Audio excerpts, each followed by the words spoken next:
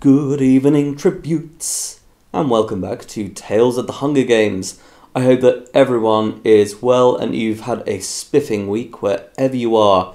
Before we begin, I'd like to give my usual thanks to the fabulous Andrew McLean for all the art that he has produced for this series, and to all my Patreons for their continued financial pledge. It is much appreciated.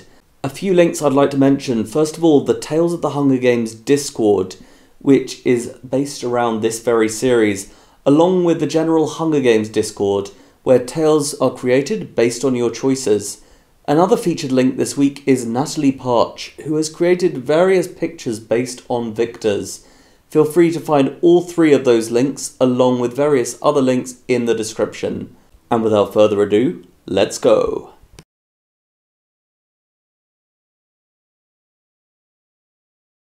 Following the excitement and frenzy created by the first of this year's Hunger Games, Capital viewers spent the following weekend eagerly awaiting the reaping for District 12 that was due to take place at noon on the Monday, with many citizens arranging lunchtime reaping parties for the event.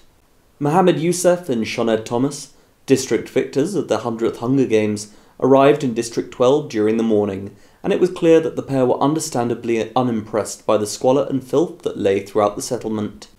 Once they were in the reaping square and the last of the teal-clad youths were being ushered into their relevant places, Shoned was heard to ask Mayor Montelli where all the rest were, and both she and Mohammed were shocked to hear that the entire district population aged between 12 and 18 was in fact stood before them. As the final checks were made for the reaping to begin, several of the older youths were noted to do a three-finger salute, but they were swiftly removed from the enclosures by peacekeepers and escorted towards the prisoner hall that lay west of the reaping square. However, instead of showing this on Capital TV, the focus remained on the front of the enclosures, with Eugenia Ravenstill recounting how the capital had been forced to bomb District 12 during the Second Rebellion, which had led to its smaller population.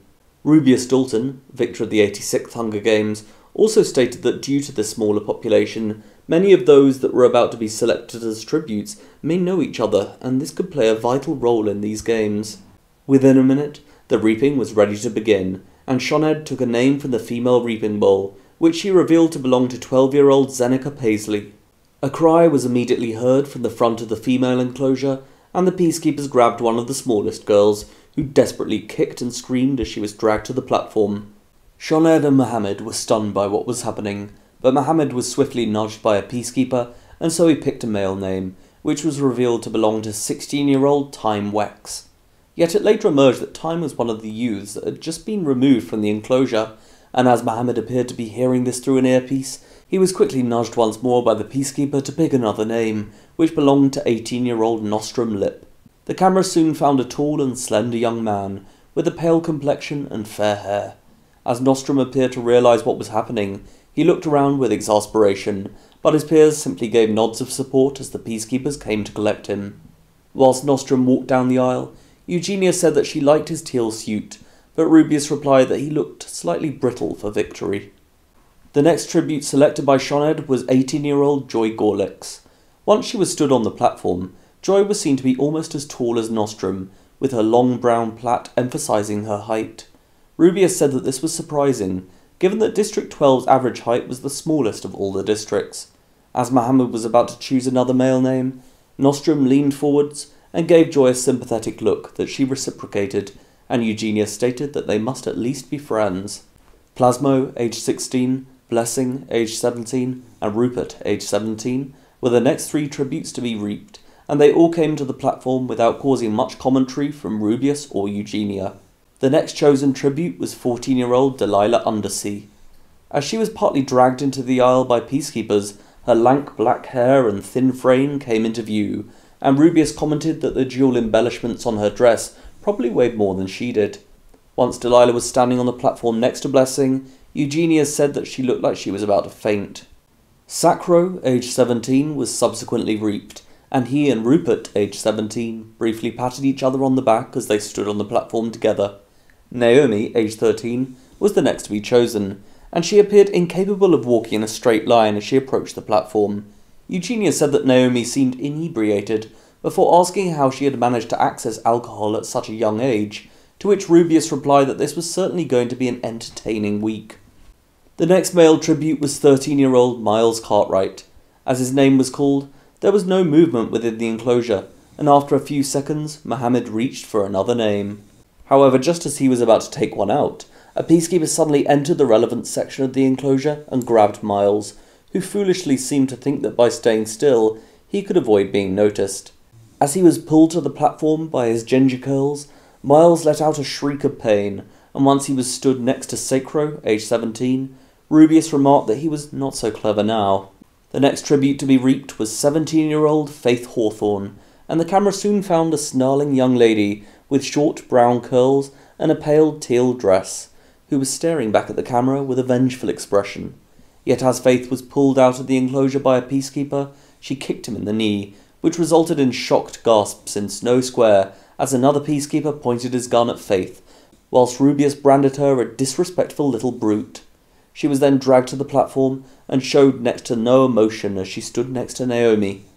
After this commotion, Mohammed appeared to be ushered by his earpiece to choose the next male tribute as quickly as possible. He swiftly plunged his hand into the bowl and chose 16-year-old Restoro Diggs, who was subsequently shown on the screens to be breathing out in shock. As Restoro walked down the aisle, Eugenia said that he was the most normal-looking one so far, to which Rubius joked that this was not much of an achievement. The last 4 tributes to be reaped were Ivy, aged 15, who appeared to be clutching her left hand very carefully in her right, Beneficio, aged 15, who seemed generally uninterested in what was happening, Ada, aged 15, who immediately burst into tears, and Concocto, aged 17, who appeared to be the most well-built of all 16 tributes. Eugenia also noted that Ada was clearly trying to stand as far away from Ivy as she could once they were on the platform. When Concocto was in place, and most of the tributes were looking along the line at their competition, Mayor Montelli began to dismiss the crowds, but he was rudely interrupted by Faith, aged 17, who stepped forwards and performed a 3-finger salute. The camera that was showing the tributes quickly focused on the enclosures once more, but due to the rebellious and stubborn nature of this district's citizens, some of their number joined in with this salute. The peacekeepers rushed to drag the tributes into the town hall, but before they had entered, almost all citizens present were now performing this salute. The peacekeepers on the platform shot their guns, but mercifully did so over the heads of the crowds, which resulted in no fatalities. Screams rang out, however, from both the crowds in front of the town hall and the newly reaped tributes. Whilst these tributes were forced through the town hall and towards the cars on the other side of the building that would take them to the station, Chief Peacekeeper Cardew announced from the speakers on the platform that in penance for this rebellious act, the district's food allowance would be halved over the next week, whilst anyone caught outside of their home without permission would receive a televised flogging. This immediately caused outrage from District 12's population, and it is reported that despite these new rules, violence broke out throughout the district during that afternoon. Whilst the peacekeepers were desperately trying to control the unruly citizens within the reaping square, the 16 tributes were swiftly placed on the train, which began moving along the tracks before the tributes had even entered the main carriage. As the train made its way through the forest surrounding District 12, the AVOX present stated that most of the tributes sat quietly in a state of shock and sorrow, whilst only Rupert and Sacro, both aged 17, along with Ivy and Beneficio, both aged 15, quietly whispered to each other. However, as the train travelled further beyond the district, some of the tributes began to get up and speak to each other. Miles, aged 13, had been sitting within a dark corner at the rear end of the carriage, but as District 12 disappeared over the horizon, a tear fell down his cheek. He approached a nearby bookcase, and in an apparent effort to hide his sadness, he placed a book about wolves in front of his face, which he pretended to read. Whilst most tributes were now at the front end of the carriage, Rupert and Sacro were walking together through the other end, and they saw Miles crying behind this book, which Rupert quickly snatched from his hands.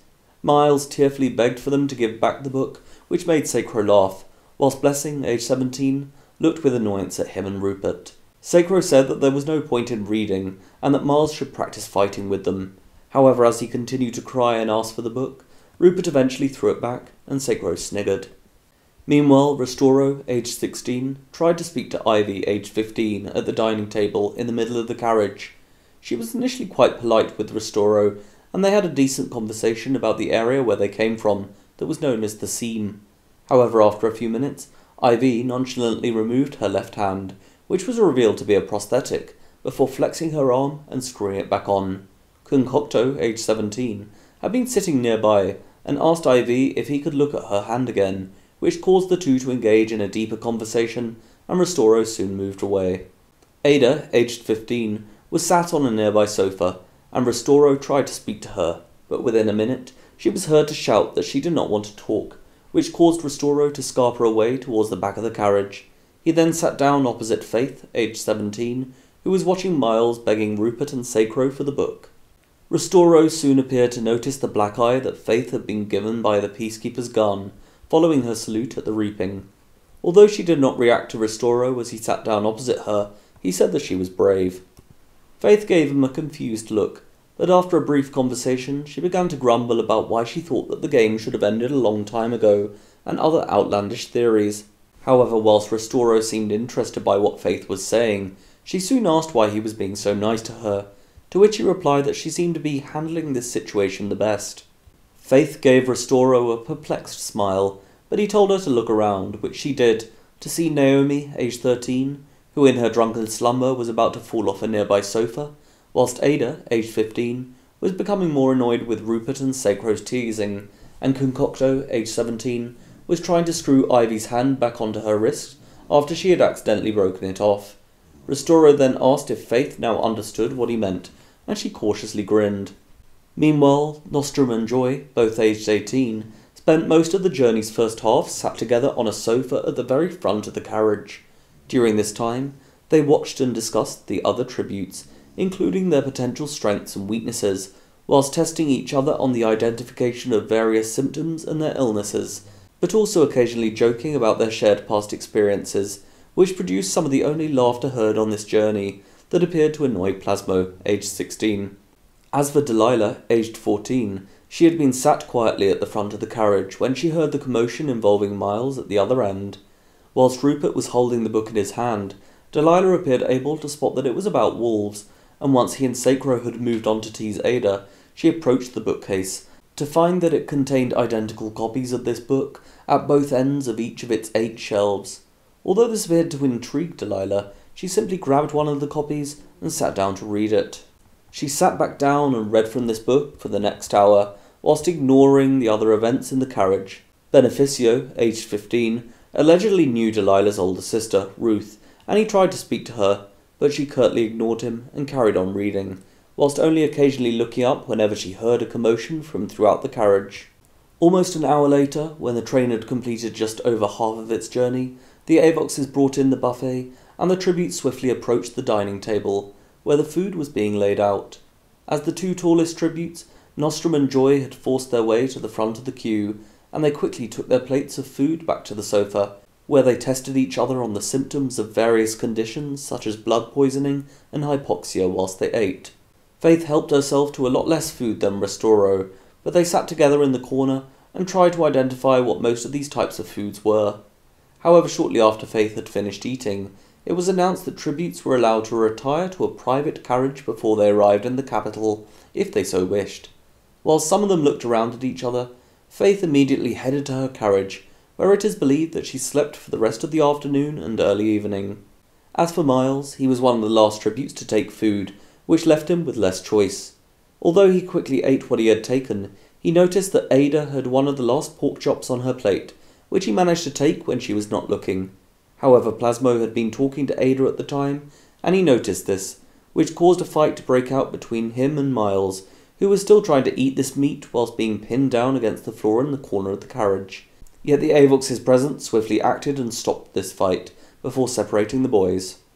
Delilah, who was later revealed to be the lightest tribute by over 10 pounds, had spent this hour wolfing down several plates of food. As the fight occurred between Miles and Plasmo, she appeared intrigued by what was happening, but used this distraction to steal the last of the strawberries from the plate of Ada, who was trying to help Plasmo at the time. Delilah then headed back to her carriage with her plate of food, whilst Ada angrily asked who had taken these strawberries. Over the next few hours, only Nostrum, Joy, Ristoro, and Naomi stayed in the main carriage after eating. Ristoro seemed to be pensively looking out the window, whilst Naomi continued to nap on a sofa, and Nostrum tested Joy on the toxins in various plants, with a strong focus on mushrooms. Ristoro appeared to be listening to Nostrum and Joy, which they soon noticed, and although Ristoro had seemed a little intimidated by the pair, they let him practice with them, which led to the trio discussing the other tributes and laughing at Ada's anger over the missing strawberries. As the darkness of night was setting in, the train arrived in Snow Station, and all tributes were swiftly escorted to limousines that drove them directly to the accommodation tower, where they were greeted in the main hallway by the mentor for District 12, Gale Hawthorne, who was coincidentally Faith's uncle. Most tributes did not appear to recognise Gale, and Rupert, age 17, asked if he was Rue Malark, victor of the 90th Hunger Games. However, Gale ignored this comment, and announced that he was the mentor for the district, and that due to his recent pulmonary surgery in Gaul Hospital, the capital had requested for him to not travel to District 12 for the reaping, which explained why he had not been with the tributes for their journey on the train. Gale then told them to choose a member of the opposite gender as their apartment cohabitant. Compared to the tributes from District 14, these tributes did this relatively easily, with many of these pairs seeming to have already been formed on the train. They were then taken to the apartments above, and were allowed to acclimatise themselves before Gale came to speak to each pair. Miles had found himself being placed with Zeneca, aged 12, and they were the first pair to whom Gale spoke. According to the Avox present in this apartment, Gale tried to encourage the pair to think of strengths that they could use in the upcoming games, but even the mention of fighting appeared to scare both Miles and Zeneca, so after just a few minutes, Gale simply told them to focus during the next day's training before heading to the apartment above. It was here that he spoke to Nostrum and Joy, who were clearly much more promising in Gale's eyes. They told him how they had already been assessing the other tributes, and how they thought they could win if they worked together, to which Gale responded that whilst he was impressed by their strategic thinking, they should not be too arrogant. Faith seemed surprised when Restoro chose to partner with her, but she was clearly pleased to accept him instead of Rupert, who was her only alternative. It was only when Gale arrived in their apartment that Faith revealed to Ristoro that he was her uncle. Ristoro was apparently surprised, but she asked him not to tell any of the other tributes, and he assured them both that he would not say anything. Gale proceeded to discuss the upcoming training with the pair, but just as he was about to ask Ristoro about his strategy for the games, the screen in the corner suddenly turned on. The trio jolted around to see someone being whipped, but it was only after a few seconds that Faith shrieked and shouted at nobody in particular to leave her father alone. Gale then realised that it was his brother, Vic, who was being whipped for having performed a three-finger salute during the reaping earlier that day. Both Faith and Gale were clearly in horror at what they were seeing, but as Faith threw a glass that narrowly missed the screen, Gale grabbed her and told her to not do anything stupid. The whipping continued for a few minutes, during which time Faith ran to her room and cried, but when it ended a few minutes later, Ristoro and Gale both checked that she was feeling better. Whilst Faith still appeared upset, she was no longer crying or shaking, and Gale stated that he needed to move to the next apartment. The final apartment that he visited was that of Delilah and Beneficio, aged 15, the former of whom immediately asked when their dinner would be served, instead of anything about the upcoming training or games.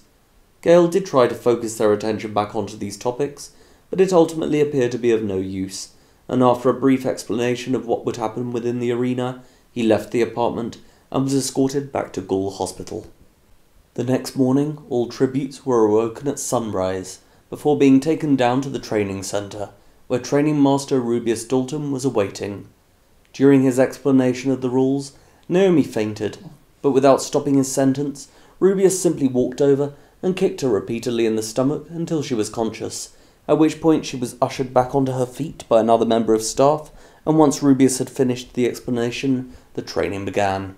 Delilah headed straight to the longest assault course, which she proceeded to complete at faster speeds over the morning, whilst only taking an occasional rest when she needed. When Delilah thought that nobody was looking, she also headed over to the axe station, where she demonstrated reasonable skills, although when she noticed that Concocto, age 17, had been watching her, she swiftly headed back to the assault course, where she spent most of the remaining training time. As for Miles, he wandered aimlessly for a while before finding the camouflage station, where he spent the next few hours covering himself in a variety of paints in order to match the required backgrounds. There was an instance when Ivy, who was practicing in the adjacent fabric station, unscrewed her hand and left it on a side table before looking up to see Miles's eyes appearing within a sandy background and looking back at her hand. She shouted at him to stay away, which resulted in Rubeus quashing the situation, but apart from this, Miles did not interact with any other tributes. Meanwhile, Faith had immediately headed to the archery station, where she began to shoot a multitude of arrows with a high degree of accuracy. After Ristoro had circulated the centre a few times and not decided where to practice, he asked Faith if he could watch her firing the arrows, to which she nonchalantly agreed. As the morning went on, Rubeus appeared to be watching carefully as Faith gave Ristoro advice, and within an hour he was able to shoot an arrow in the general direction of a target. With 2 hours left, Ristoro offered to show Faith some basic surgery, and after appearing to have tired herself in the archery station, she agreed. They headed over to the medical station that was particularly popular this week, where Ristoro grabbed one of the dummies and laid it down on an available operating table.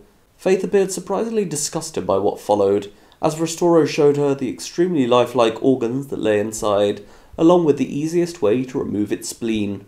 Nostrum and Joy had initially worked in the sword station, where despite having never used swords before, they were able to fight each other and improve their defensive skills to some degree. However, Joy soon became distracted when she saw Ada being tasered in the adjacent aquatic station after she had attacked Rupert with a fishing rod, in retaliation to him and Sacro teasing her. As Blessing tried to help Ada, Joy said that it would be best for them to prepare for unforeseen wounds, to which Nostrum agreed, and they therefore headed to the medical centre, where Ristoro was showing Faith his surgical skills. They also saw Concocto bashing his hands down on an electric dummy's chest, with enough strength to force a luminous stick from its throat, at which point the dummy sat up and smiled, before lying back down in position. Joy gingerly approached Ristoro and asked if she and Nostrum could watch. As Ristoro showed them and Faith where the gallbladder was located, Faith asked why they would want to watch, to which Nostrum replied that it could be useful, although she proceeded to give him a strange look after he looked back at the dummy. However, following this display, the group had a break, and they spoke about various topics. During this time, Joy was also heard to commend Faith for her bravery during the reaping the day before. The final hour passed relatively uneventfully, but just as Rubeus was calling the tributes to leave their current stations, the large side screen turned on to Capital TV, where another flogging in District 12 was occurring. The tributes were practically all aghast as they watched, although Ristoro suddenly ran forwards and shouted that this was his brother, Kuro. It later emerged that Ristoro had had no idea that Kuro was removed from the enclosure at the beginning of the reaping for making a three-finger salute.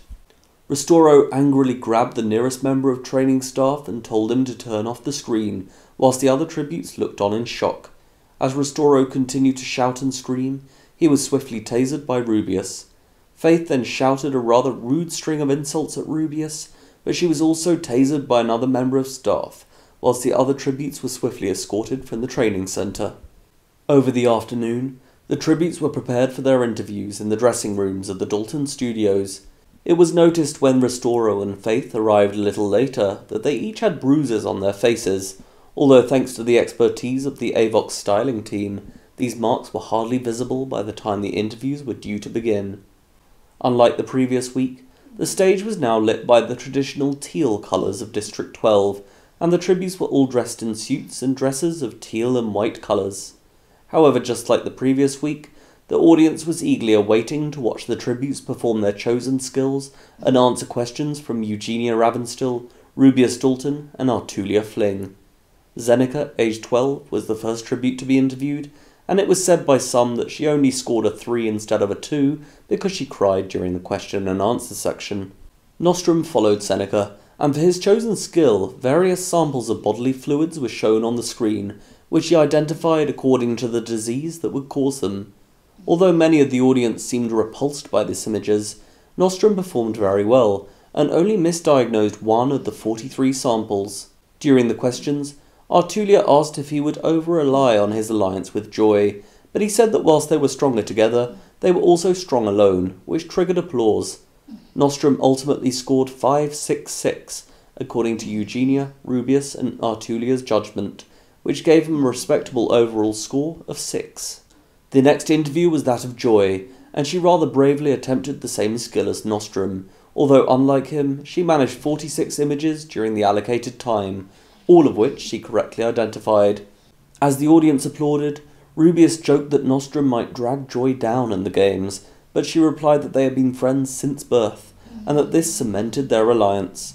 Eugenia asked if there was a romantic inclination towards their friendship, but this question appeared to confuse Joy, and she simply replied that there was not. The scores were then revealed as 5, 6, 7, which gave Joy a score of 6. Plasmo, Blessing, and Rupert subsequently received middling scores, then they were followed by Delilah. After walking the runway, Eugenia stated that she appeared to have put on some weight since they saw her at the reaping, which caused controversial laughter from the audience, but Delilah swiftly replied that she would love to stay longer in the capital, simply for the food, which made the audience laugh and applaud once more. For Delilah's chosen skill, she avoided holograms of various weapons that flew out from the screen behind the judges. She successfully dodged every single one of the holograms, much to the crowd's amusement, and as she ended the display, a small box was brought onto the stage, which she folded herself into, amidst further applause. However, she did not manage as well with the questions, and when Rubius asked how she would fight a gang of armed tributes in an enclosed space, she became phased and lost her nerve. Delilah subsequently scored 4-3-4, which gave her an overall score of 4. After Sacro scored a respectable 5, and Naomi scored a not-so-respectable 2, it was Miles' turn. After letting out a nervous giggle whenever he needed to speak, it was immediately obvious that Miles was rather intimidated by the crowds and bright lights. For his chosen skill, he opted to camouflage his hand against a grey podium, which was shown on the screen, although he appeared to use an incorrect mixture of paint colours, which doomed this display from the start, and was ultimately called off by Rubius after just 1 minute. Furthermore, Miles' questioning did not go well, and he seemed to give up halfway through, which caused Artulia to be heard whispering to Eugenia that she hoped he would be an early out. Miles proceeded to score 2-2-2, which gave him a very weak overall score of just 2. Faith was the next tribute to enter the stage, in what is now deemed one of the most infamous interviews since that of Selena Brax, victor at the 99th Hunger Games. Whilst walking down the runway, she ripped off a piece of her teal dress, before using it to wipe away the makeup that had been applied to her facial wounds when she was at the end of the runway. As Faith held this piece of the dress above her head, she rudely proclaimed that the Capitol could not hide the entire truth, before storming back to the stage amidst jeers from the audience. Faith then aggressively stated that this was her chosen skill, and as Rubius looked at Artulia in shock, Eugenia asked what Faith wanted to achieve from the games, yet she turned around to the portrait of President Gaulle and loudly exclaimed that she wanted to see him in the arena, before marching towards the portrait with the dirtied strip of her dress. However, the peacekeepers caught Faith before she could cause any vandalism, and Rubius said that they had seen enough to judge her, whilst the peacekeepers swiftly escorted her through the back of the stage. Faith was the only tribute this year to be unscored, and Ristoro was swiftly brought on. As he walked down the runway, Eugenia appeared entranced by his shiny black waves of hair, and once he was back at the stage, she asked if she could run her hands through his hair, which amused the audience and appeared to lighten the mood after Faith's interview. Ristoro then stated that he would like to perform surgery for his chosen skill, and to the surprise of many, the corpse of a recently deceased Avox was wheeled onto the stage, beneath a camera that displayed the body onto the right-hand screen. Ristoro was quickly helped into surgical robes by a pair of Avoxes, and once he was ready, Rubius stated that he had 1 minute to identify the cause of death, before beginning a timer. As the audience cheered in encouragement, Ristoro quickly cut open the body and viewed each organ. It could not be seen completely what he was doing, and some children in the audience even appeared quite distressed by this display, but after just 50 seconds, Ristoro identified from looking at the discoloration of the liver that the Avox had been poisoned with cyanide. After silent anticipation, Rubius announced that this was correct, which triggered wondrous applause from the audience. However, just like Delilah, Ristoro did not deal well with the questioning aspect of the interview, and he soon appeared phased and nervous, especially when the topic of alliances was mentioned. Due to this lackluster second half of the interview, Ristoro scored 5-4-5, which still scored him 5 overall. The last 4 interviews went by without much of an issue, and it was announced at the end of the night that as Nostrum and Joy had each scored a 6, they had earned the highest scores of their respective genders. However, that night, during the pre-games analysis, the Capitol opinion seemed very split, with several commentators stating that there were likely to be some dark horses within this group. Early the next morning, the tributes were each readied in their apartments by the team of Avox stylists, whilst being held under the strict guard of peacekeepers. During this time, a public whipping was once again shown, and this time it was that of Joy's sister, Marie. She initially protested and screamed in horror, but Nostrum managed to hold her back from attacking the peacekeepers, and within an hour, all tributes were being taken from the roof of the accommodation tower by a blacked-out hovercraft. Once they were in the underground arena complex, the tributes were carefully led to their pre-designated rooms, where they were instructed to dress in black jackets, t-shirts and trousers, along with matching dark boots, that many of them seemed to think were rather heavy, including Zeneca, who debated with Gale about not wearing them, although he strongly advised against this idea. Gale visited all the other tributes over the next half hour, and it is believed that he offered them each advice about whether they should attempt to grab supplies from the cornucopia.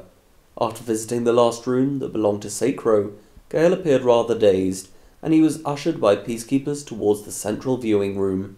He then watched with the peacekeepers as the podiums rose into the cornucopia clearing.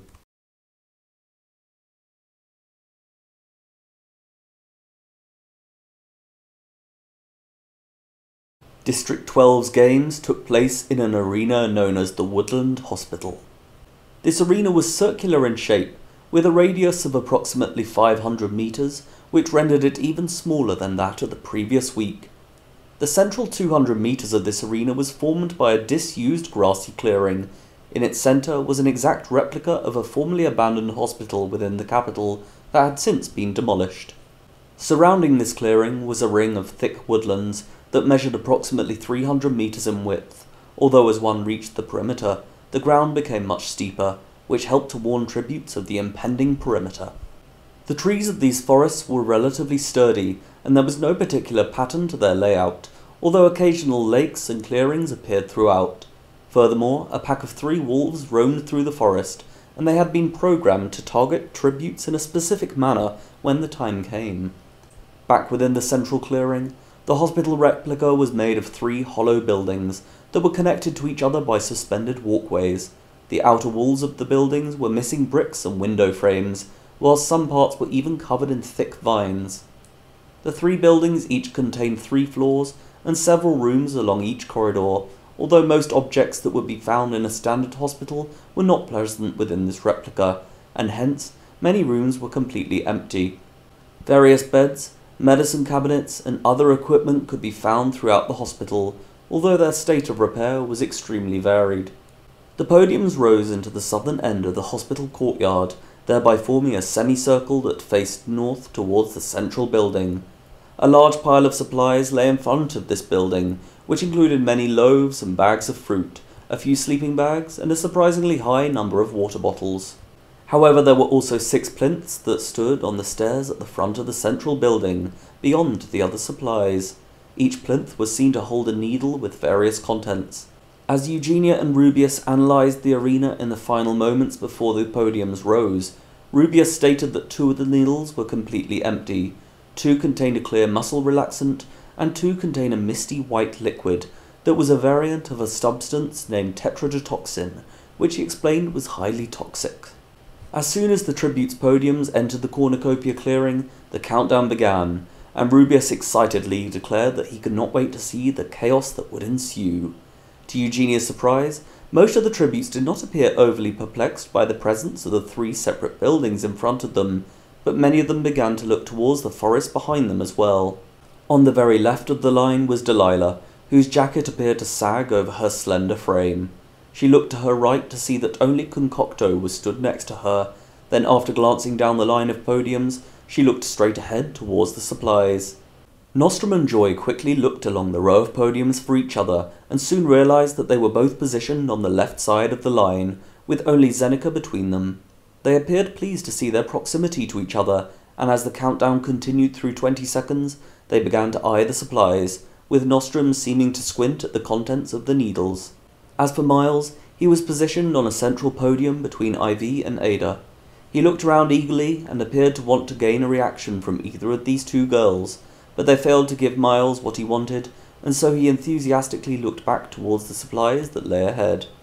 Restoro was placed further to the right, and after briefly looking at the supplies, He looked down the line to see Faith standing on the far right, between Rupert and Sacro. When 10 seconds of the countdown remained, Ristoro nodded to Faith in a reassuring manner, and for a few seconds she simply looked back at him and smiled.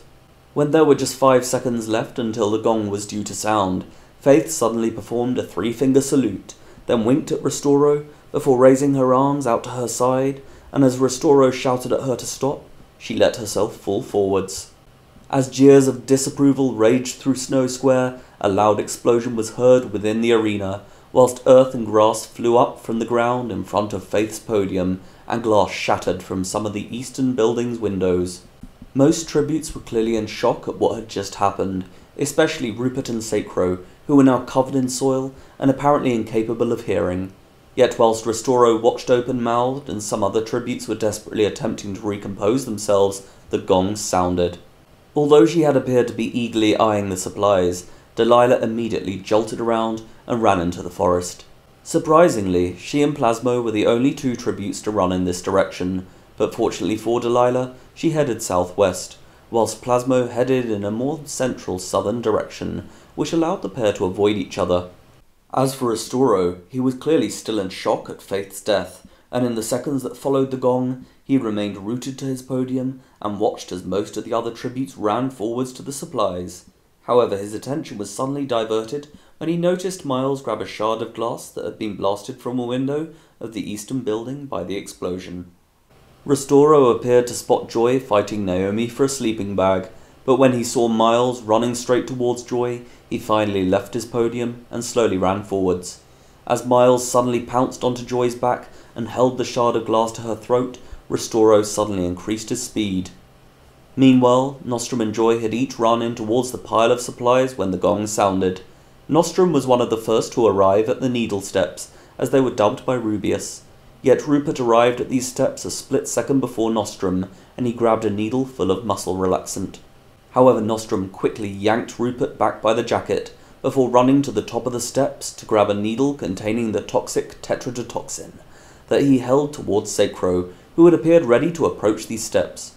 Nostro suddenly saw Naomi trying to wrestle a sleeping bag from Joy, and he seemed to want to defend her, but after seeing Concocto quickly reach up over the western side of the stairs and grab the other needle of tetrodotoxin, Nostrum turned back to face him. Concocto had just reached up over the side of the steps to grab the other needle of tetrodotoxin, before jumping back down and looking to the western side of the clearing to see Ivy fighting Ada for a loaf of bread, at which point he charged towards the girls with the needle. When the gong sounded, Joy had immediately run in, and as she watched the chaos unfolding on the steps in front of her, she quickly checked the supplies that lay in front. She grabbed a sleeping bag, but a second later, Naomi attempted to pull on its other end. Joy yanked the sleeping bag harder, and used the length of her right arm to punch Naomi away. Yet just as she was about to check some of the other supplies, she was suddenly pounced upon by Miles. Whilst Miles tried to stab Joy's neck with a shard of glass, Nostrum watched her from the top of the steps, apparently realizing that he could not give up this advantageous position. However, as Nostrum watched Naomi being knocked to the ground by Rupert, Miles was pulled off Joy's back and punched to the floor by Ristoro, who quickly grabbed the shard of glass that Miles had just dropped. Over the next 10 seconds, Sacro picked up Naomi from the ground and threw her against the steps towards Nostrum, whilst Concocto injected Ivy in the neck with the tetrodotoxin, and Sacro and Rupert chased east after Ada with the needle full of muscle relaxant, during which time many of the other tributes were fleeing with whatever supplies they had managed to take. Ristoro had tried to stab Miles in the neck with the shard of glass, but he had so far managed to avoid these swipes, and now appeared intent on attacking Ristoro. In the later bloodbath analysis, Eugenia screamed at Miles to run whilst he could, but after noticing the potential danger that Ristoro was in, Nostrum sprinted down the steps and tackled Miles, whilst Joy ripped off a rusty piece of the railing from the steps. As Nostrum then held Miles down against the ground, she proceeded to stab the railing through his head. Whilst the shouts and erratic movement of fleeing tributes echoed through the surrounding buildings, Ristoro breathed out in exhaustion and declared that they were the only 3 living tributes in this field. Joy also appeared shaken and exhausted as she and Nostrum checked her neck for cuts. Yet a few seconds later, a painful moaning sound was heard from the needle steps behind them. Nostrum jolted around with the tetrodotoxin needle still in his hand to see Naomi sitting up and nursing her wounds after having been thrown onto these steps by Sacro. Eugenia shouted that Naomi should play dead, and as Restoro looked with bewilderment at her seemingly relaxed attitude, Nostrum apologized and marched towards her. Naomi only seemed to realize what was happening when Nostrum injected the needle into her neck, but before she could say anything else, he stepped back, and she fell back against the stone steps. Naomi coughed for the next 10 seconds before shaking intensely, which caused her head to bash continuously against the stone floor beneath. Within 30 seconds, she was bleeding from her nose and completely still once more. Nostrum looked back down at the needle and eyed it very carefully, as Joy correctly identified it to contain a poison from puffing fish. Restoro then walked over to Ivy's body, and after seeing her bleeding nose, he correctly identified that she had also been killed with this substance, to which Nostrum replied that it must have been Concocto, who had taken the other needle containing the puffing fish poison. 4 cannons then sounded, which Restoro counted on his fingers. Over the next few minutes, the sounds in the surrounding buildings began to quieten down, as many of the other tributes were finding places to hide within the hospital buildings or in the forests beyond.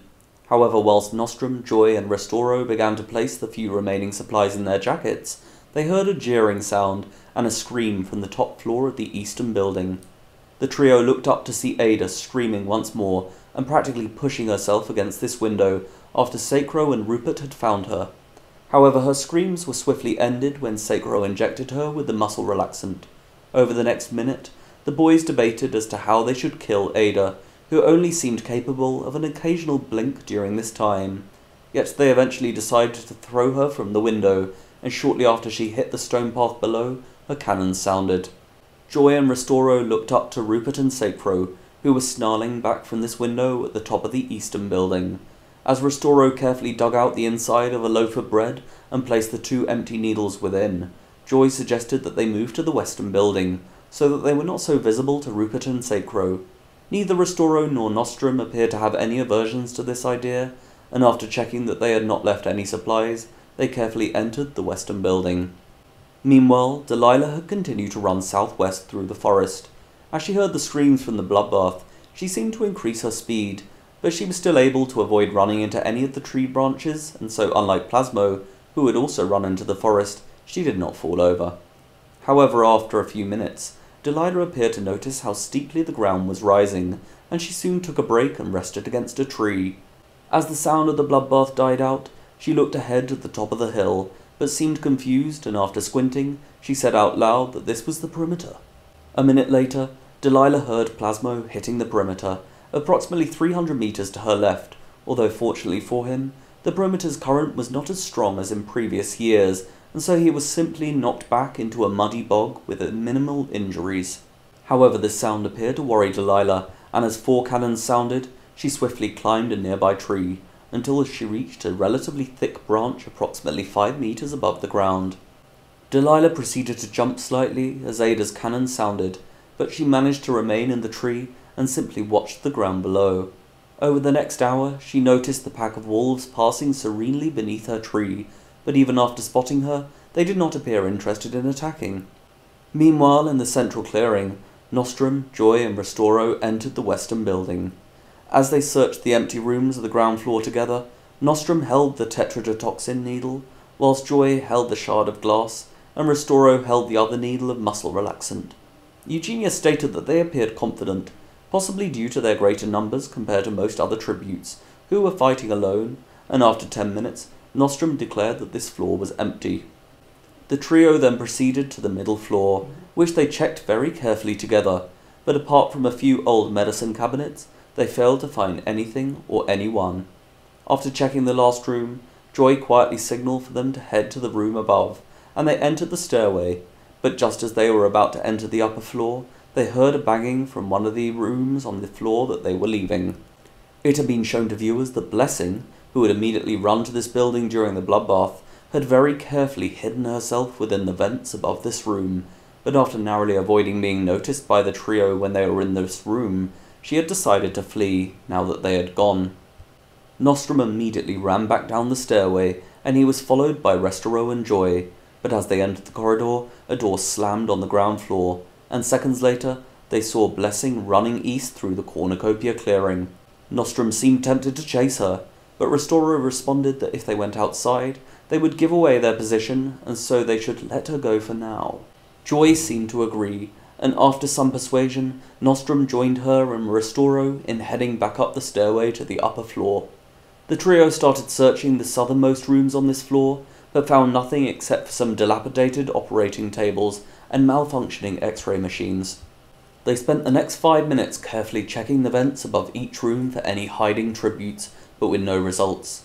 It appeared that this floor was empty, but just as they were checking the antepenultimate room on the corridor's left side, a loud thud suddenly sounded against the floor in the room at the northern end of this corridor. Nostrum quickly helped Joy back down from this vent, whilst Restoro ran down the corridor and into this room, to see Beneficio standing by the open window. Viewers had seen that Beneficio could hear the trio checking the vents of each room on this corridor, and so as he had been hiding in the vents at the end of this corridor, he tried to quietly descend from the ceiling.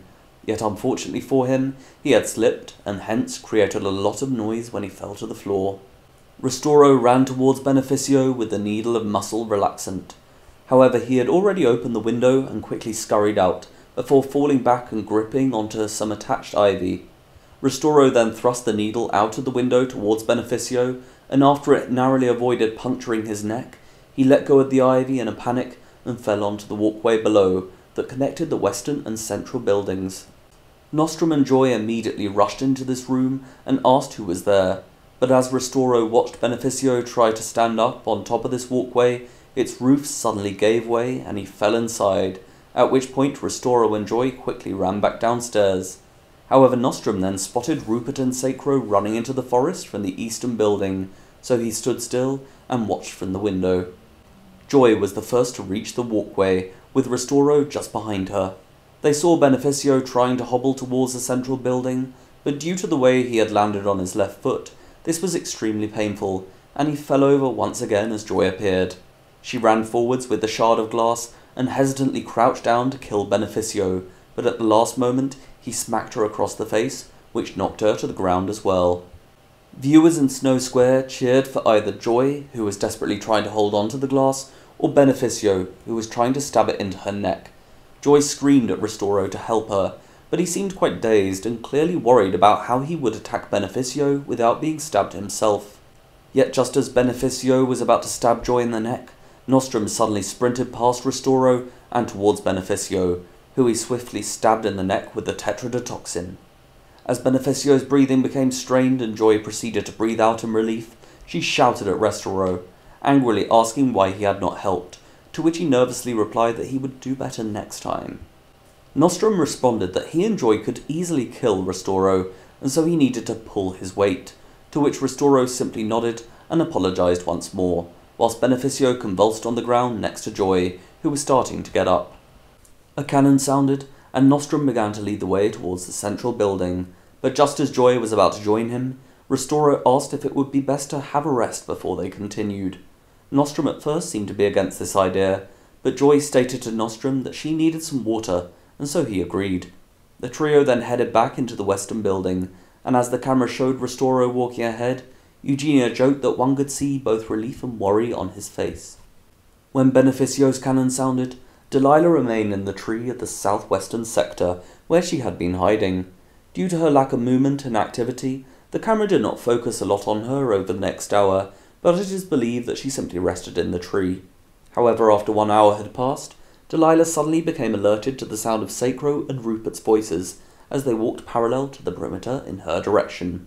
Fortunately for Delilah, she was a few meters closer to the perimeter than Rupert and Sacro, and so they narrowly avoided passing underneath her tree. But she was able to see them through the adjacent trees as they passed.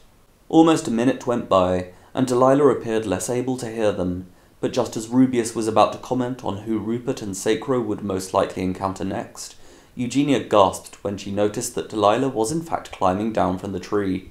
She then proceeded to follow the boy's footsteps between the trees. A few minutes later, Sacro slipped on the side of a lake and did not appear to notice that this had caused him to drop his water bottle, but Delilah picked it up when she found it, which enabled her to finally drink some water. After almost half an hour, Sacro and Rupert decided to rest in a clearing in the middle of the western sector, and Delilah managed to keep a distance as she heard them discussing how long they should rest for. The trees in this sector contained less branches, and were therefore more difficult to climb, yet Delilah hid behind a large bush that lay approximately 30 meters from this clearing, which allowed her to see the boys' legs and listen to their conversation. She appeared slightly amused to hear Sacro guessing that she was already dead, but she remained silent as she watched them. In fact, over the next 2 hours, most tributes, including Nostrum, Joy, and Restoro, remain in the same place, and simply help themselves to whatever supplies they had. 2 hours later, Horn of Plenty played for the first time, and the portraits of Naomi, aged 13, Miles, aged 13, Ivy, aged 15, Beneficio, aged 15, and Ada, aged 15, were all shown in the sky. Some viewers in Snow Square pointed out that Faith's portrait had not been shown, but Rubius swiftly suggested that this was likely due to the disrespect that she had shown to the capital in her manner of death. A few relatively peaceful minutes went by throughout the arena, during which time Rubius asked if this measly group were planning to provide any entertainment to the capital anytime soon. Eugenia joked that Rubius had also done his fair share of hiding whilst in the arena, but before he could even reply, a set of loud howls were heard from the southern sector of the forest. Eugenia quickly refocused the camera onto the pack of wolves, and viewers in Snow Square marvelled as their mouths foamed between their howls. Rubius then read from the screen in front of him that the pack had just been triggered with a rapid onset rabies infection that could be passed through a variety of bodily fluids. As cheers subsequently erupted in Snow Square, the pack of wolves suddenly darted northwest into the southwestern sector, where Blessing was positioned at the time. She was shown to have noticed the howls, but remained hidden in a bush. Yet as the wolves neared her, she suddenly got up and sprinted north, towards the western sector, where Delilah, Sacro, and Rupert were all positioned at the time. Blessing continued running as quickly as she could, but the wolves soon appeared behind her, and as she panicked, she tripped onto the ground and screamed. Blessing was then bitten by the pack with such intensity that her cannon sounded after just 30 seconds. This alerted Delilah, who appeared to panic, and she quickly grabbed her water, before running east, back towards the central clearing. However, Rupert and Sacro also seemed to have been alerted by Blessing's screams and the cannon. They then heard Delilah running, and as she appeared through the tree line, they ran after her. Rupert shouted with excitement as they chased Delilah, who tried to shout back that the wolves were rabid. Yet within 10 seconds, the boys had almost caught up with her, and the wolf pack were now just 100 meters to her south. As Rupert closed in on Delilah, she shouted that they all needed to run, but while Sacro looked up and finally spotted the approaching wolves, Rupert tackled her to the ground and held the muscle relaxant needle at the ready. Sacro shouted that Delilah was right and that they needed to run, but just as Rupert was about to inject her with the needle, one of the wolves suddenly jumped through the air and knocked him to the ground. Sacro shouted at the wolf to leave Rupert alone, whilst Delilah unscrewed the lid of her water bottle and another of the wolves ran towards her. As Rupert screamed in pain, Delilah quickly threw some of her water towards the wolf's face when it was about to pounce on her. It suddenly yelped and stopped running, whilst erratically swaying its head about in apparent agony. Delilah jumped to her feet, but at that moment the other of the 3 wolves ran towards Sacro and knocked him to the ground. Whilst Rupert's screams appeared to sound more and more painful, Delilah began to run east through the forest. She ran past Sacro and noticed that he was using all his strength to push away the wolf that was attacking him. For a split second, Delilah appeared to be in 2 minds, but when the wolf bit Sacro's hand, she threw some water at its face, which made it cower back and jostle its head around like the other wolf, who still appeared to be suffering. Without saying another word, Delilah continued east through the forest, and despite clearly feeling pain in his hand, Sacro ran after her. Almost a minute later, they re-entered the clearing, and as they headed towards the hospital, Rupert's cannon sounded. Delilah glanced over to Sacro, who was running next to her, and she appeared perplexed that whilst he shed a tear, he appeared to be producing a large amount of saliva from his mouth. However, the pair ran onwards, and as Sacro was about to head towards the western building, Delilah continued to run towards the eastern building. Sacro then followed her, and as the annoyance on Delilah's face became clear, Eugenia stated that she had caught on, and was now trying to avoid Sacro before he turned. Meanwhile, Nostrum, Joy, and Restoro had remained in a room at the western building that lay next to the walkway after Nostrum had suggested that it would be best to let the others come to them. As Blessing's cannon sounded, they all appeared perplexed by who it belonged to, but as Rupert's cannon sounded as well, Nostrum looked out the window to the south. Restoro and Joy soon joined him, and after spotting Delilah and Sacro running east across the clearing, Nostrum suggested that they head into the central building, to which Restoro and Joy agreed. The trio carefully headed through the walkway and into the central building, once again armed with their respective weapons. They slowly made their way up the stairway towards the upper floor, but as they were about to turn the corner on the final part of the stairs, Restoro suddenly put his hand up to Joy and Nostrum to stop, when he seemed to have thought that he heard someone moving on the ground floor. After a few seconds, Restoro appeared to realize that he was mistaken, but as the trio carried on upwards, a medicine cabinet suddenly crashed down the top of the stairway towards Nostrum. The cabinet then bounced off one of the stairs and hit Nostrum in the chest, which saw him fall against a side wall. Meanwhile, Joy and Restoro quickly looked up the stairs to see that Zeneca was running out of their sight, back into the corridor to the right. As Nostrum clutched his chest, Joy and Restoro sprinted up the stairs and ran after Zeneca with their shard of glass and needle of muscle relaxant. Joy ran faster than Restoro, but after a minute, he managed to find Zeneca beneath a pile of surgical robes. She desperately tried to kick his groin and free herself from his grip, but he held her against the wall and injected her with a muscle relaxant, which caused her to drowsily flop forwards into his arms within seconds. Upon hearing this commotion, Joy entered the room and congratulated Restoro for finding Zeneca, to which he quietly nodded. Within a minute, they were joined by Nostrum, who limped in and shouted furiously at Zeneca. Upon a replay, Eugenia noticed how surprised Joy seemed by Nostrum's anger, and Rubeus jokingly replied that he had not seemed like the angry type. As Zeneca helplessly blinked, Nostrum told her in a surprisingly high level of detail about how much he hoped the tetrodotoxin would hurt her, and even Joy interrupted by telling him to get on with it, whilst Restoro looked on aghast. Nostrum eventually listened to Joy and injected Zeneca, but just seconds later, a cannon sounded. Nostrum, Restoro, and Joy each darted their eyes to Zeneca, who was still breathing, and Restoro guessed that this cannon belonged to either Sacro or Delilah, who had run into the eastern building. Zeneca's body began shaking, and when her cannon sounded, just 30 seconds later, the trio left the room and rested in an empty room on the ground floor of this central building, which gave them a fine view of the clearing. During this time, Delilah had proceeded into the eastern building, and even though she was clearly trying to avoid Sacro, he continued running with her. She then stopped in an empty room on the middle floor and was clearly worried to see Sacro standing in the doorway and panting. Delilah appeared very unsure of how to act, but she said to Sacro that she would continue to look out the window for other tributes. He then walked into the room and simply sat on the floor, before looking up at the ceiling, then scratching and panting once more. Delilah seemed relieved to spot a shard of glass on the floor in front of her, which had been shattered from the window during the explosion that was caused by Faith. While Sacro was distracted, she carefully reached down to grab it, but he then turned around and vomited onto the floor around him.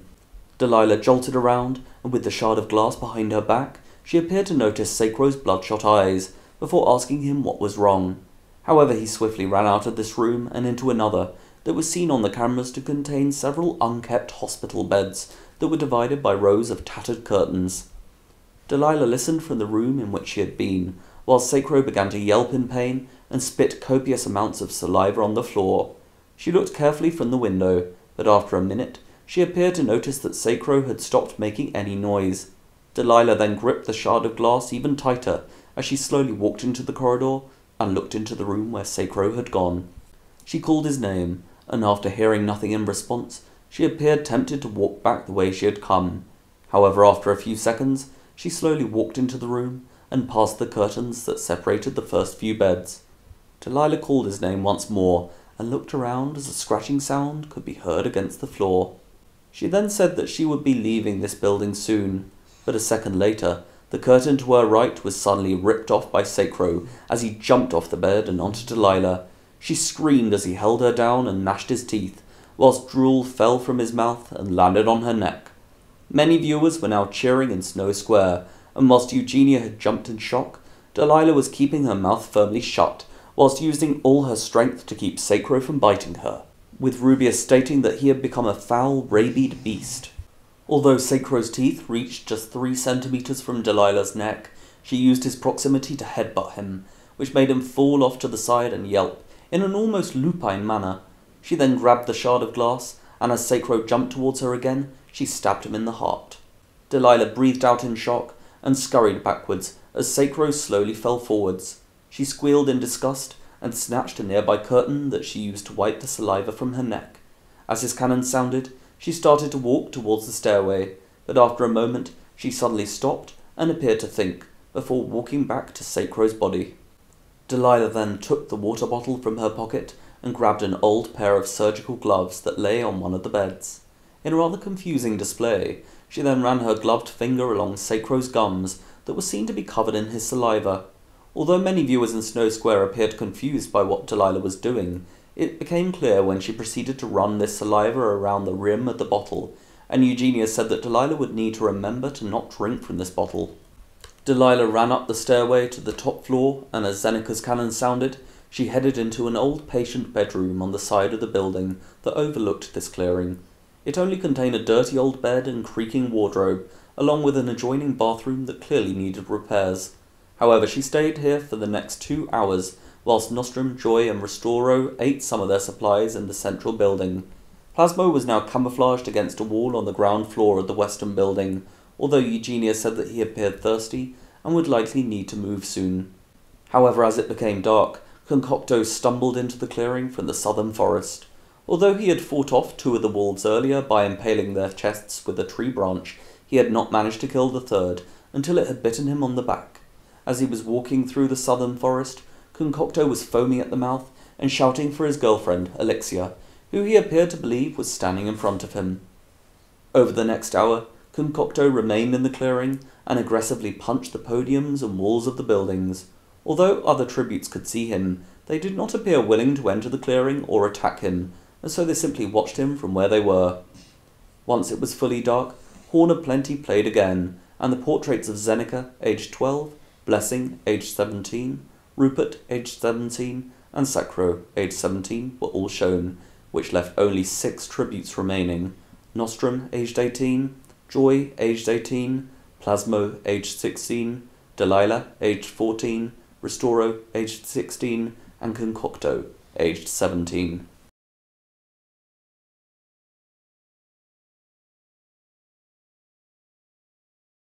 For the next hour, most tributes remained where they were, and either hid or rested.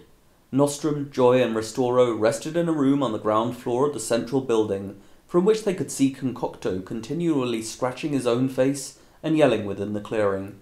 Eugenia also noted that Joy seemed slightly relaxed compared to Nostrum and Restoro, who were still watching from the window, possibly due to her only having one gender opponent remaining. Shortly after the hour had passed, Joy asked if Nostrum and Restoro would watch her whilst she had a nap, and although Restoro did not openly object, Nostrum reminded her that she could sleep once they had caught Delilah, before suggesting that they hunt for her now that it was dark.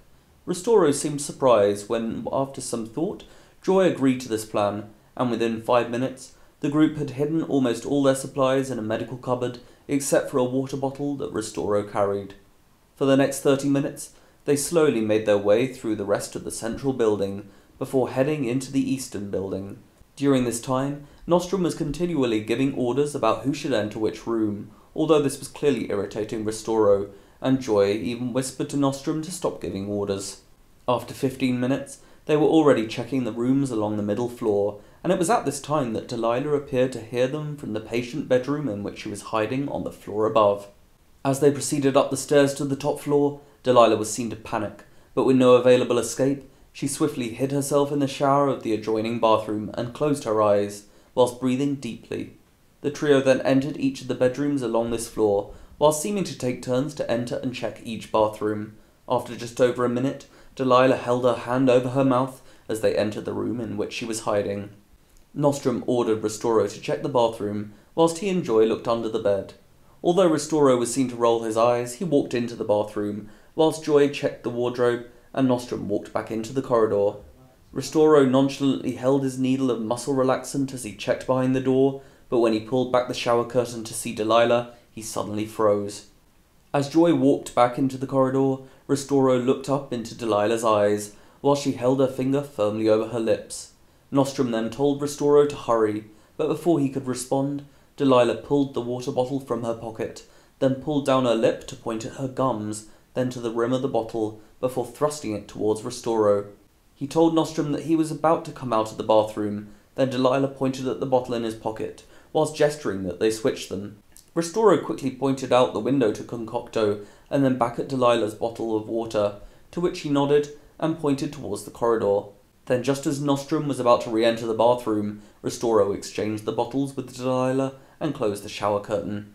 He exited the bathroom, and Nostrum asked why he had taken so long, but as they walked out of the bedroom, Ristoro simply replied that he had used the toilet. The group then checked the rest of the upper floor to find no other tributes, and so Nostrum suggested that they head back to their earlier resting place. Ristoro and Joy agreed, but it was noticed that whilst they walked back along the walkway, Ristoro was carefully eyeing the bottle of water that Delilah had just given him. They soon returned to the ground floor of the central building, and Joy and Nostrum ate some fruit, whilst Ristoro very carefully opened the bottle. Whilst the former pair were distracted by their own conversation, they did not appear to notice that Ristoro was carefully eyeing the outer rim of the bottle, which he appeared to realise contained traces of white saliva. Eugenia then asked if the rabies infection could be spread through saliva, and Rubius replied that it had been engineered to survive in water, which therefore meant that it could indeed be transferred this way. Ristoro very diligently held the water bottle upwards, in order to mimic having drunk from it, before letting out a loud gasp as he brought it back down, and stating that he had been thirsty. Nostrum asked if he could have some water, and Ristoro did not hesitate to pass the bottle to him. Ristoro watched as Nostrum's lips touched the outside of the bottle's rim, and as he finished drinking, he asked Joy if she would also like some water, at which point Ristoro was clearly trying to contain his excitement, whilst many of Nostrum and Joy's supporters in Snow Square shouted obscenities at Ristoro. Joy at first declined, but after a few seconds changed her mind and drank from the bottle. As she reapplied the lid of the bottle, Joy said that the water had tasted slightly strange, and although Ristoro briefly looked panicked, he responded that he had thought the same thing, to which Joy shrugged and nodded, before eating some more fruit. For the next half hour, the trio continued to watch Concocto, who was now slobbering over the ground and spitting blood, which was even causing some disgust within Snow Square. Ristoro appeared slightly apprehensive during this time, due to Joy and Nostrum appearing unaffected, but when Joy stated that she was feeling nauseous, and Nostrum began itching the skin on his back with greater intensity, Ristoro seemed slightly relieved.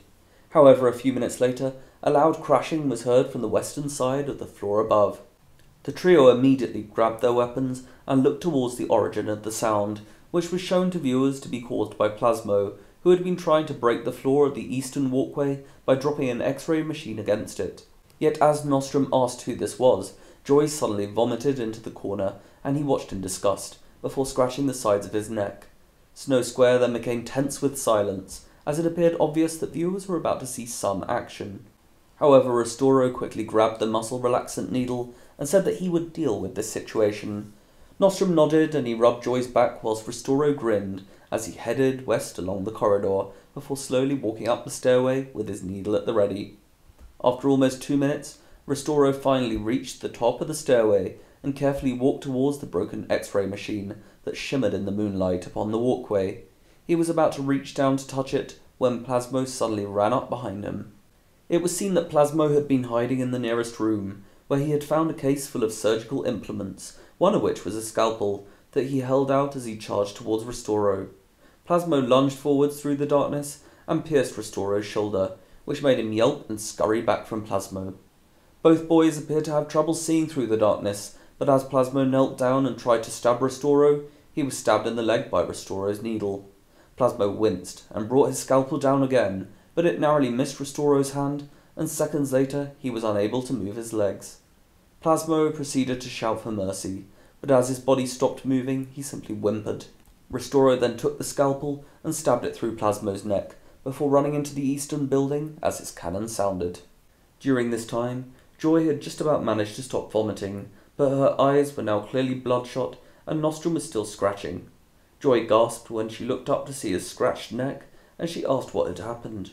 Nostrum seemed worried and perplexed by this question, but he replied to Joy that her eyes were all red. The pair glanced at the clearing outside as a painful moan was heard from Concocto. Then, as they looked back to each other, Nostrum furiously stated that they had been infected, at which point Plasmo's cannon sounded. Joy cried and spluttered, before asking how, but as Nostrum looked around in a frenzy, he suddenly saw the water bottle, and roared Restoro's name. Joy angrily breathed out in disbelief, as Nostrum explained that he never actually saw Restoro drinking from the bottle, and as Joy appeared to realize what had happened, she grabbed her shard of glass and said that she would kill him herself. Whilst Nostrum and Joy started to hunt through the central building for any form of medicine that could cure their medication, or for Restoro himself, he arrived on the upper floor of the eastern building. Fortunately for Restoro, Delilah had remained in the same room as earlier, and she heard him whisper her name as he approached. She quickly ushered him into the room and barricaded the door with a bed, whilst he relayed to her what had happened, and the pair quickly agreed to an alliance. Delilah and Restoro spent the next half hour looking at the moonlit clearing, where Concocto was now ripping away parts of his own skin and bleeding profusely. They were occasionally able to hear Nostrum and Joy angrily heading through the central building and searching for them, but due to Joy's rapidly debilitating state, she was unable to walk very far without resting, and she soon asked Nostrum for them to stay in a room on the middle floor. However, shortly after they had entered this room, the remaining wolf ran into the clearing. Concocto gnashed his teeth when he saw it approaching, but as he erratically nodded his head back and forth, the wolf attacked him, and after a brief yet gruesome scene, Concocto's cannon sounded. The wolf then appeared to look for a new target, before running straight back into the eastern sector of the forest. At midnight, Joy was once again conscious, but Nostrum was now shouting at the air in front of him to not leave, which appeared to worry Joy. As for Restoro and Delilah, they waited in the same room, and Restoro answered Delilah's questions about Nostrum and Joy, regarding how they had fought so far against the other tributes. Horn Plenty played, and the portraits of Plasmo, aged 16, and Concocto, aged 17, were shown, which left only Nostrum, aged 18, Joy, aged 18, Delilah, aged 14, and Restoro, aged 16, remaining. Yet within seconds of the anthem ending, both pairs of tributes heard a hissing sound within their corridors. Despite Delilah's initial objections, Restoro carefully opened the door to see a thick yellow gas flowing from each end of the corridor. He then grabbed her by the hand and said that they needed to run, and after quickly grabbing their respective scalpel and shard of glass, they covered their mouths with their jackets and headed towards the central stairway between the two approaching clouds of gas. Meanwhile, Joy had also noticed the gas, and she quickly pulled Nostrum into the corridor, whilst he shouted at his mother to stop grabbing him. However, Joy managed to pull him towards the front door, and as they looked out through the moonlit night, they suddenly heard Restoro and Delilah running down the central stairway of the eastern building. Joy grabbed Nostrum again and tried to pull him towards the steps at the front of this building, where Restoro and Delilah would be likely to escape from the gas that was now flowing down the stairway towards them. Nostrum snarled a little at first, but when Joy snapped her fingers and reminded him of who she was, he appeared to come out of this trance and run with her.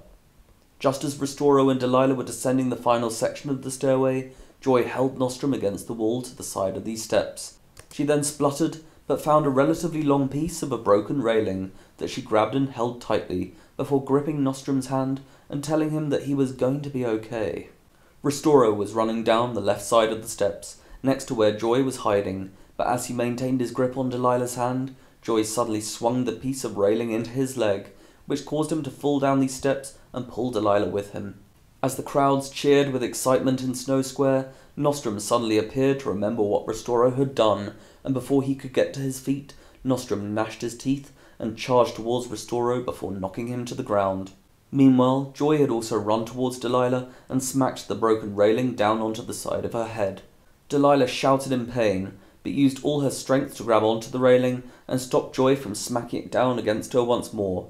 However, as Joy had watched Nostrum gnashing his teeth at Restoro, she suddenly lunged down and bit Delilah's neck.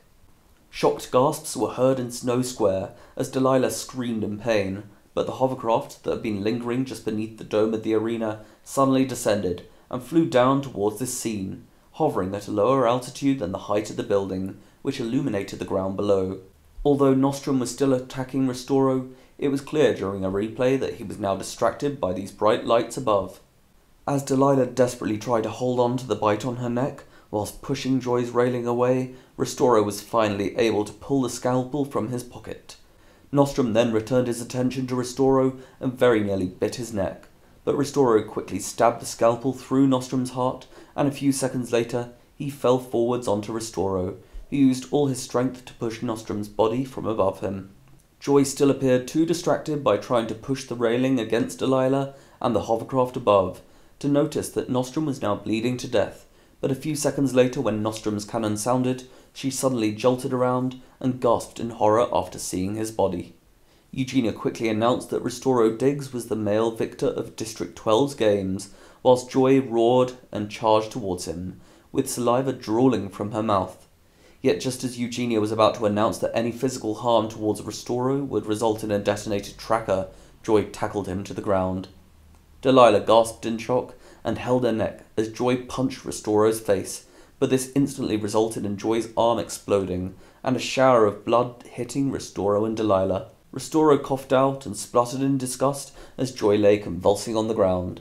Delilah looked up at the hovercraft once more and told Ristoro to put her out of her misery. He nodded and readied his scalpel. Then, as the hovercraft moved even closer to the ground, he stabbed Joy in the heart, and within seconds she stopped moving. As Ristoro walked back through the flurry of air that was now emanating from the hovercraft, Delilah reached him and asked if Joy was dead. Yet a second later, her cannon sounded, and 2 ladders quickly fell from the hovercraft above. As Delilah and Ristoro grabbed onto these ladders that swiftly rose into the hovercraft, Eugenia announced that Delilah Undersea was the female victor of District 12's games. A plethora of cheers and a few jeers emanated through Snow Square as Ristoro and Delilah were flown out of the arena.